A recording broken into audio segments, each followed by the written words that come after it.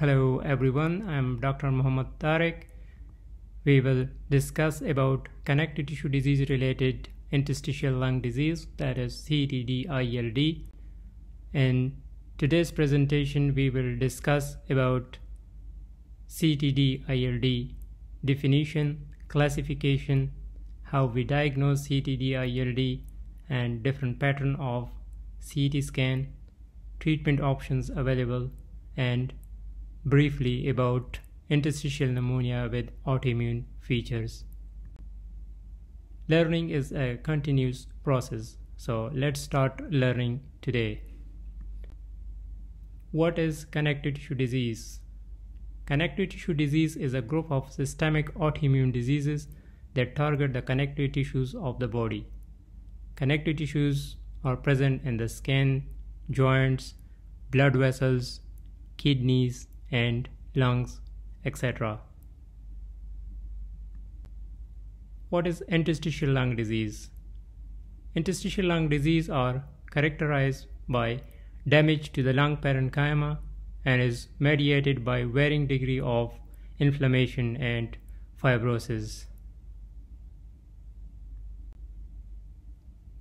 Interstitial lung disease is a common manifestation of connective tissue diseases. CTD-related ILD is defined as evidence of ILD demonstrated by CT scan of the lung in the setting of an established connective tissue disease. ILD exists in about 40 to 50% of patients with connective tissue disease, and CTD-ILD is the leading cause of morbidity and mortality. Common CT findings of ILD in varying degrees include reticulation, ground glass opacities, traction bronchiectasis, honeycombing, and/or cyst formation. And other causes of parenchymal lung disease and connective tissue disease need to be ruled out, such as infection, drug-induced lung disease, malignancy, and/or other interstitial lung diseases. Interstitial lung disease is a common manifestation of connective tissue diseases. The most common connective tissue disease demonstrating feature of ILD include rheumatoid arthritis, systemic sclerosis, idiopathic inflammatory myopathy, and less commonly include Sjogren's syndrome, systemic lupus erythematosus, and mixed connective tissue diseases. ILD may arise from a broad spectrum of distinct etiologies, both known and unknown. They can manifest as a pulmonary complication of an underlying connective tissue disease or as a result of exposure to an antigen or different drugs. They are broadly classified into these categories: idiopathic interstitial pneumonias, which is due to unknown cause, and idiopathic pulmonary fibrosis is one of the most common ILD in this group. Connective tissue disease related ILD due to different connective tissue diseases, granulomatous diseases such as sarcoidosis, hypersensitivity pneumonitis, environmental or medicine exposure such as asbestos, nitrofurantoin, bleomycin, and certain other drugs, and rare causes such as vasculitis and eosinophilic pneumonitis. There is a distinct ILD called interstitial pneumonia with autoimmune features, IPAF, and this is classified under CTD-ILD. Histologically, CTD-ILD are diverse and are grouped into 7 main types: usual interstitial pneumonia, UIP, non-specific interstitial pneumonia, NSIP, desquamato-interstitial pneumonia, DIP, respiratory bronchiolitis, organizing pneumonia, diffuse alveolar damage, and lymphoid interstitial pneumonia. NSIP pattern on CT scan is the most frequent of CTD-ILD, followed by usual interstitial pneumonia, that is UIP, more common in rheumatoid arthritis. Histologically and radiologically, CTD-ILD may be having more inflammatory pattern as in NSIP, organizing pneumonia, and LIP, to mainly fibrotic pattern as in UIP. The clinical response to immunosuppressive is determined by the pattern, with more favored response in the inflammatory group of ILD. Proportion of CTD-ILD vary. NSIP pattern account for large proportion of patients with systemic sclerosis, idiopathic inflammatory myopathy, while UIP pattern is more common in rheumatoid arthritis.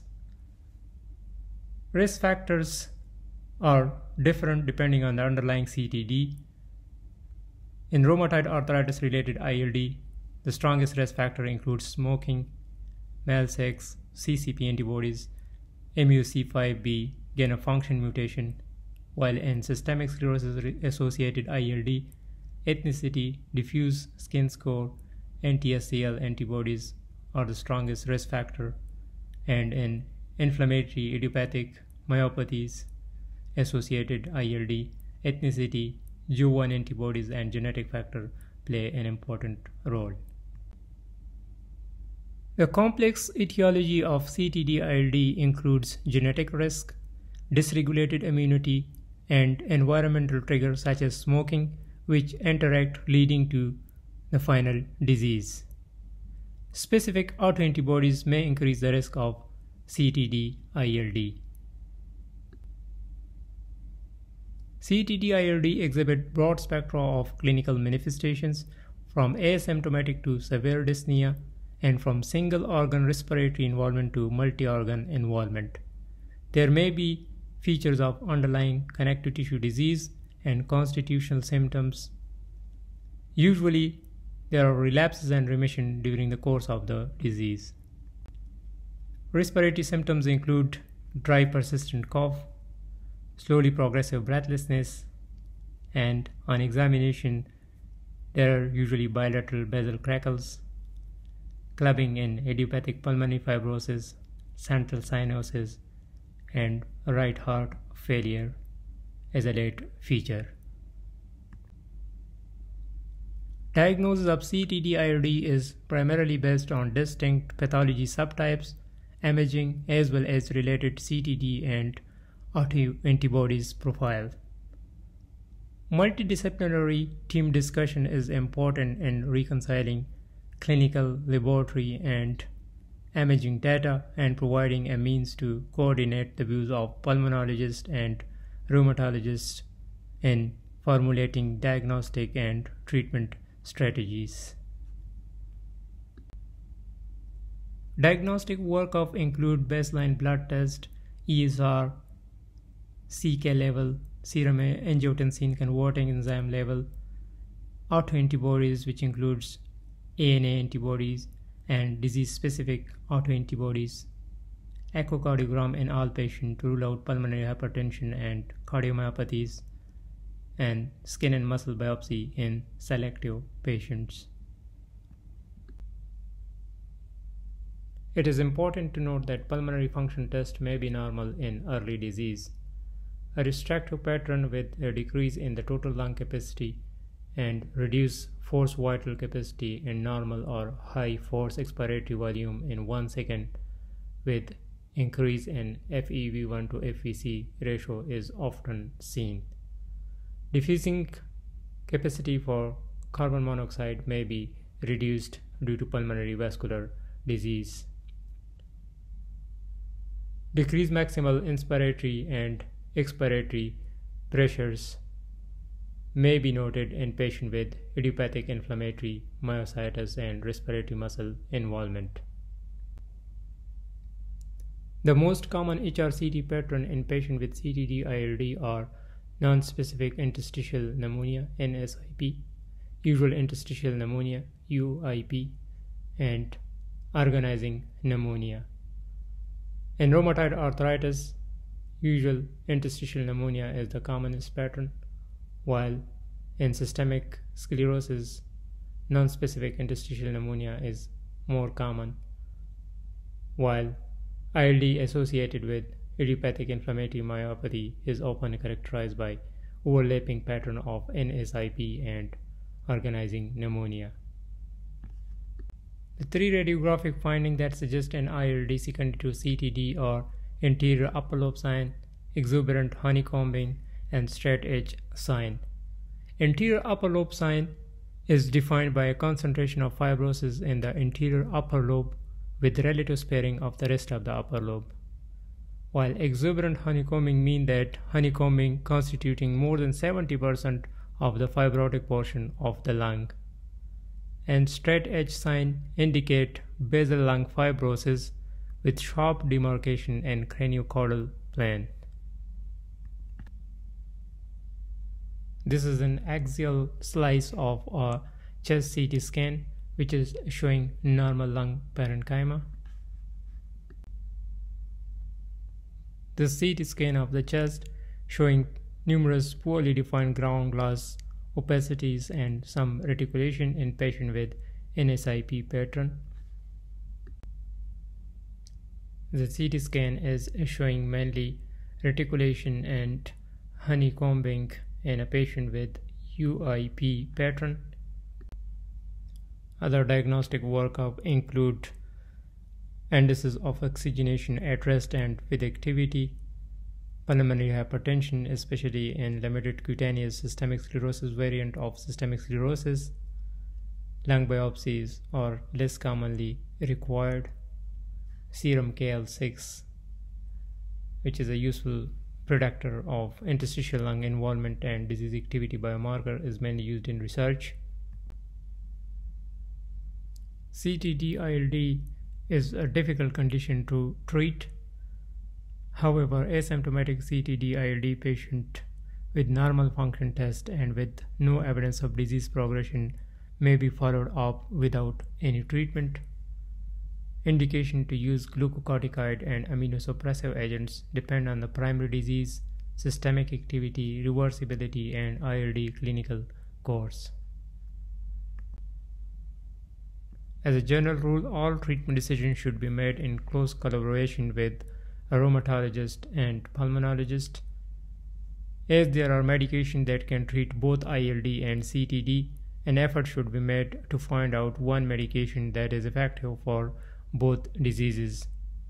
Medication therapy involves either immunosuppressive therapy or antifibrotic therapy for symptomatic and or progressive fibrosing CTD-ILD patient. You will always come across this term progressive fibrosing ILD, and this was first time defined in ILD trial. Progressive fibrosing ILD is defined with one of the following criteria in the prior 24 months. A relative decline in the FVC of 10% of the predicted value, or a relative decline in the FVC of about 5% with either worsening in respiratory symptom or an increase in the extent of fibrosis on HRCT, or a combination of widespread respiratory symptom and an increased extent of fibrosis on HRCT. Nintedanib or tyrosin kinase inhibitor has been approved by FDA based on the result of ILD trial for all patients with progressive fibrosing ILD and systemic sclerosis associated ILD.